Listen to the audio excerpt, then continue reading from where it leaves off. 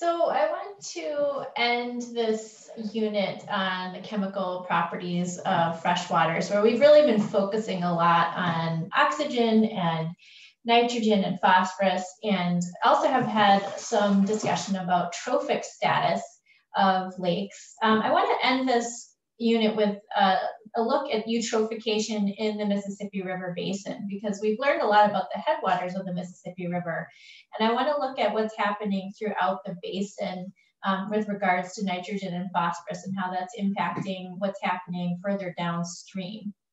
Later in the semester, when we start talking about global change, we will revisit eutrophication and talk about ways to mitigate and to restore ecosystems that have been eutrophied, but we'll wait on that for later in the semester. So when we talk about nitrogen and phosphorus loading in our fresh waters, we know that it really has to do with what's happening in the watershed. And so if you look at a really big scale at the whole Mississippi River Basin and look at what's happening with land use across the basin, we can see on this map that predominantly throughout the watershed, we have a lot of agriculture. So in this figure, again, the Mississippi River Basin is outlined here. It's a very large river basin. It's draining over 40% of the continental United States. And we've learned a lot about what's happening at the headwaters, but as we look downstream from the headwaters, what's going on, and we can see that a lot of this light green color throughout the watershed, that means that those areas are agriculture, lots and lots of farms. We also have in the western part of the basin more rangeland or barren land, so maybe where there's more livestock. And then the red areas are urban areas, and then we have some woodlands, primarily in the Appalachians. And so the predominant land use in the basin is agriculture. And if we kind of zoom in on the upper Mississippi River Basin, so that's the portion of the river basin that we live in, this is a sub watershed within the larger Mississippi River watershed. So we've learned about how watersheds are delineated, and they can be delineated at different scales. And so this is sort of a smaller scale watershed that we are part of. So we're part of the upper Mississippi River Basin up here as the headwaters. Down here is Twin Cities. And you can see this is the upper Mississippi River watershed. And so if you look sort of at the smaller scale, we see a similar situation. So the majority of the land use in the upper Mississippi River Basin is agricultural. The further north you go, the more forested it is. And again, up in the headwaters, that's what it's like. There's a lot of forest up there. But as you go further downstream, and particularly, for example, the Minnesota River, which we learned about when we learned about Bedote, and looked at the confluence with the Minnesota River and the Mississippi. The Minnesota flows right through here. That river flows through all agricultural land. So it's got a very different watershed and a different water quality from the water that's running down from northern Minnesota. So the upper Mississippi River Basin, the river runs about 1,300 miles down through this basin until it meets the Ohio River, and then from there it goes on to its next sub-watershed.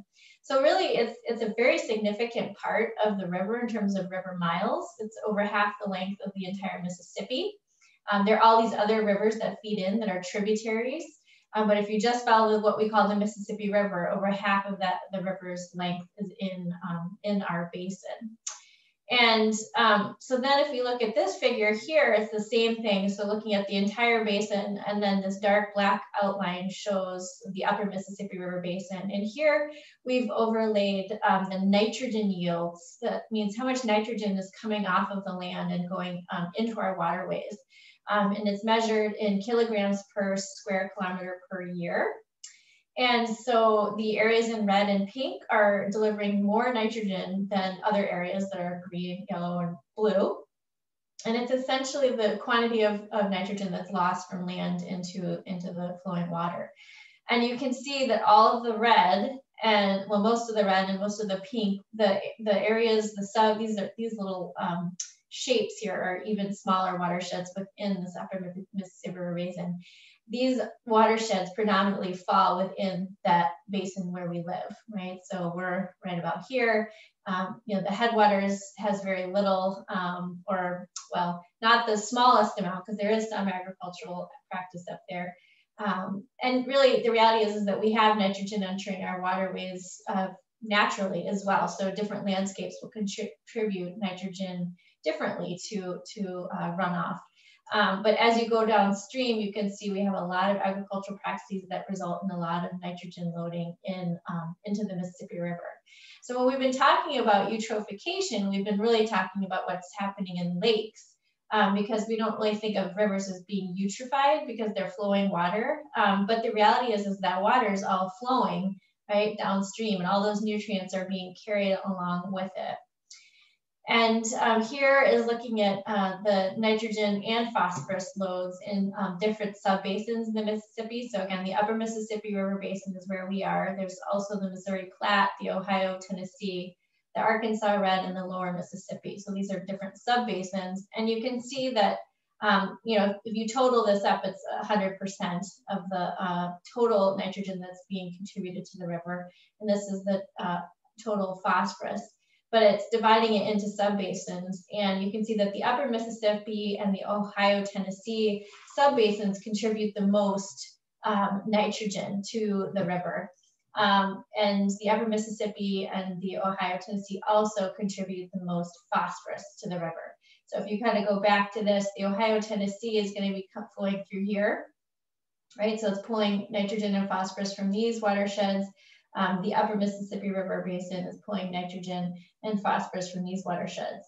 So the bottom line is we are contributing a lot of nutrients to the system as it's flowing downstream. And that's because, again, of the agricultural practices in our watersheds.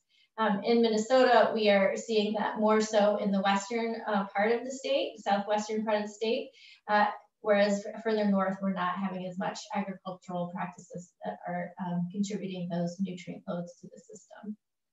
So who cares, right? Why are we talking about this anyways? I'm going to get to that. Let's see. The one thing I want you to take away from this slide is the percentage increase in nitrogen loading in the Mississippi River since 1950. So because of agricultural fertilizer additions to the landscape, we've seen a 1,600% increase in nitrogen in our waterways. So it's a huge, huge amount of nitrogen that's been put out onto the landscape and is running off into our systems. Not going to spend too much time on that, but I do want to talk about the who cares, right? So why do we care so much about eutrophication? Well, we know it causes algal blooms, right? But what are the other impacts of eutrophication? So we also have learned that, you know, eutrophication in general, natural eutrophication and cultural eutrophication results in shallower basins. Excuse me. So as a water body becomes more eutrophied, the water body becomes shallower. It tends to become warmer as well because there's less water, and so it's going to warm more quickly than a deeper basin. So the high nutrient levels are going to result in lots of phytoplankton, less light penetration, less dissolved oxygen. We've talked about all of that. And ultimately, it's going to impact the food web that's found in these systems. So you can look at sort of who are the predominant species of fish that are found in a oligotrophic lake, and what are the predominant species found in a eutrophic lake.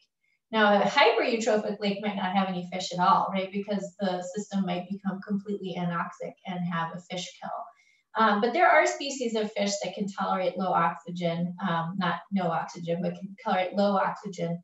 But those are going to be different than the species that need cool, well-oxygenated water. And so as humans, we appreciate fish, right? We like to fish, and a lot of people like to fish for certain species, right? And we like to have a diversity of species that we like to fish for. So, you know, in a oligotrophic lake, you're going to find more smallmouth bass, lake trout, pike, sturgeon, whitefish, these fish that we tend to associate with our Minnesota lakes. In a more eutrophied lake, you're going to find species like carp and bullhead and catfish that are more tolerant of the conditions in the lake. So it's not like the lake is dead when it's eutrophied, it's just different. And again, if we have all of our lakes become eutrophic, we're going to lose habitat for these other species. So we need to make sure we are managing our landscape so that we don't have every single water body becoming eutrophic or hypereutrophic, because that would really change the fish communities and the fish diversity that we have throughout our water bodies. One last thing I just want to point out, and this for those of you who, and some of this is probably familiar for those of you who've taken environmental science already, but this concept of biological oxygen demand, this is actually a figure that looks at the distance downstream from a sewage spill. So where you have like a huge pulse of nutrients entering a system, an aquatic system, and it looks at the concentration of dissolved oxygen in the water. So here is the point in the stream where you have had the spill. And as you go downstream, you can see that the biological oxygen demand peaks right at the spill. Biological oxygen demand is essentially a measure of how much respiration is happening in the system, how much demand is there, biologically speaking, for oxygen, how much oxygen is being consumed. And so there's a peak in biological oxygen demand, and then as you go downstream from the sewage spill, it decreases. This green line shows the dissolved oxygen. So here, there's this peak in dissolved oxygen demand, and eventually the oxygen is depleted from the water. And it shows that at a certain point, if the oxygen gets too low, it will cause a fish kill. And so you can see where the BOD, the biological oxygen demand, dips so low that at this point in the stream, you can imagine that there would be a fish kill. And then slowly the stream recovers, the dissolved oxygen goes back up, and yeah, it's a different situation as the further you get from that spill. So the reason I'm showing this is just to kind of reiterate the really strong influence that respiration and that, basically these oxygen dynamics that can happen because of the addition of nutrients to a system. The reason for this increase in biological oxygen demand is because you have so much productivity, but you also have so much decomposition happening, and you have to think about those dynamics of what's happening with oxygen. And if you think about an even bigger scale, if you look at what's happening in the Mississippi River, we're eutrophying the whole system. That water is all flowing downstream to the Gulf of Mexico. And all along through the Gulf of Mexico, we have this dead zone that's happening because basically we're depleting the water of oxygen at the Gulf of Mexico, at the mouth of the river. So we're eutrophying actually the ocean, and that's causing fish kills and dead zones right at the Gulf. The reason I show this bigger scale map, just not just the Mississippi, but to show where there are biological dead zones throughout the world, right? So in lots of different locations around the world. It's not just unique to the Mississippi River Basin that we have, because of our agricultural practices throughout the globe, really. We have changed water quality to such an extent that we're impacting what's happening in the ocean. So it's all kind of a bleak picture. When you think about a dead zone, we're talking about fish kills and not just a change in fish species composition, but actually things are dying.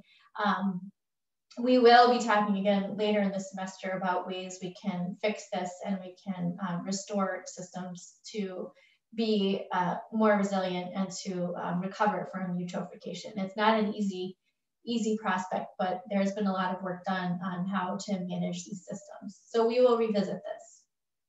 And that is all I'm going to say about eutrophication.